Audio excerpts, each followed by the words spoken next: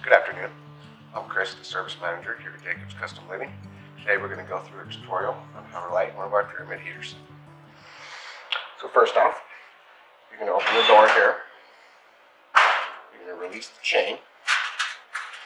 And you're going to pull up just slightly at the bottom to get these cleats to come off. I'm going to set that right here to the side. I got my standard 5-gallon bottle. I'll place it right in here. It does come with this convenient little strap right here. You can use it or not. It's completely up to you.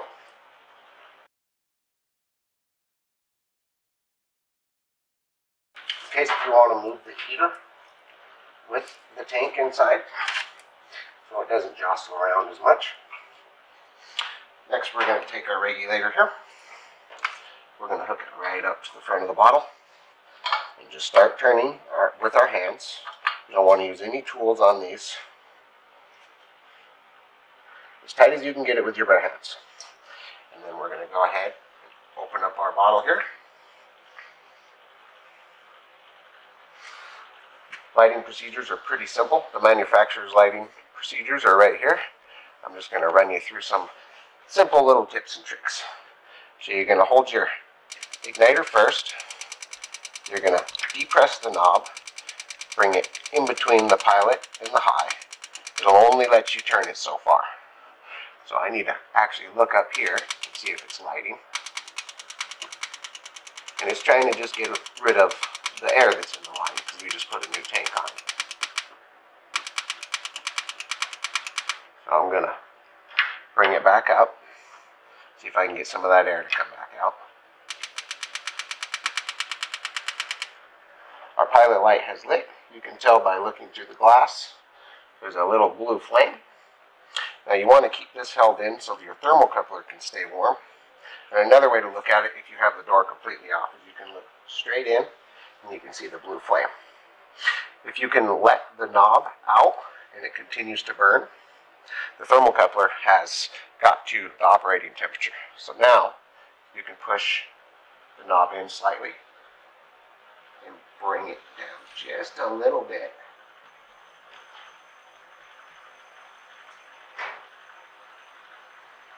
And that's how you light a pyramid heater. So we're at the high setting right now. And you can bring it down to a lower ambient flame level.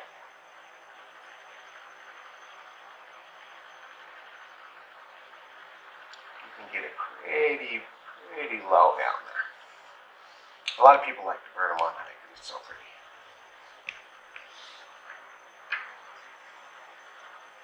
Now I'm going to turn it off here. I'm going to attach the door and show you that you don't have to have the door off just to light it. But this is a super easy way to show the lighting procedure with the door off.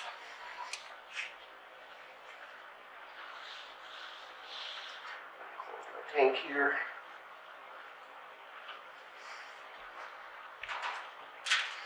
Got my door. Line up these two cleats at the bottom, one at a time. Take my chain here, attach it, and that allows the door to hang by the chain. So normally you would close the door up like so. I'm going to turn the tank slightly because the hose is actually pushing on the door here. There we go. Now it should go. So that's how it'll sit when it's not in use.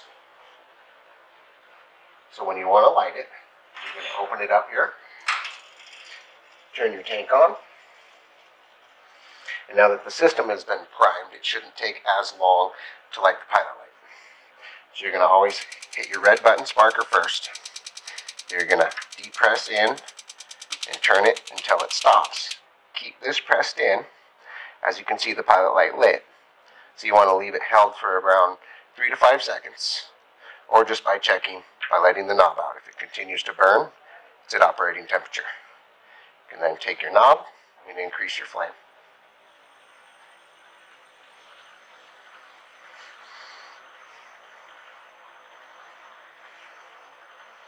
I'm going to go ahead and turn it off here. Turn my tank off. Close up the door. And that's a simple how-to on lighting the pyramid heater.